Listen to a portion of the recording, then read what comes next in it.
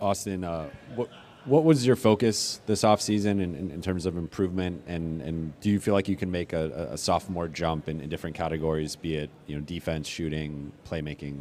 Yeah, for sure. I spent a lot of time in the gym. I was here basically the whole summer. Went home for probably 3 weeks or so, and then was back. But was in the weight room a lot, and then, like you said, just working on a lot of catch and shoot stuff, and then everything else. Just trying to get better all in all. But I'm super excited for the season to start. Hey, Austin. Good to see you back. Good to see you. I know you were talking a little bit about your off season, but coming in as a rookie with a team full of veterans, I think it was a little bit more like, when they plug me in, I'll see where I fit. This year, you're being talked about, as a potential starter. What's it like, the mentality shift from going to, find my role wherever it is to, like, let's see if I can be a starter on a team like this one?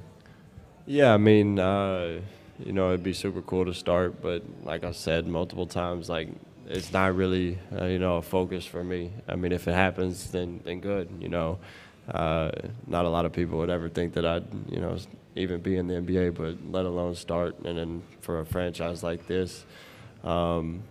But like I said, I mean, I'm here to, win basketball games and do whatever I can do to help the team be successful. So, like I've said multiple times, I just want to, be successful and help the team win.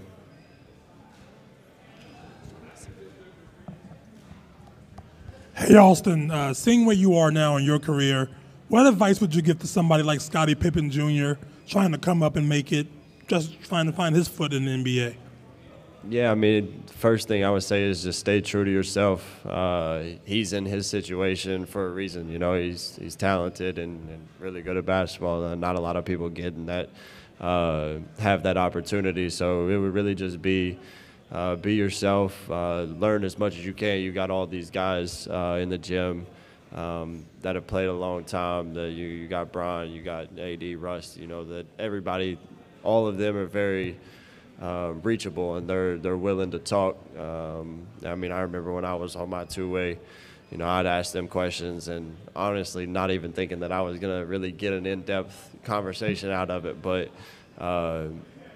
luckily for us, they're willing to do that. So, be a sponge, learn as much as you can learn, and then, his talent will speak for itself, and he'll find his way.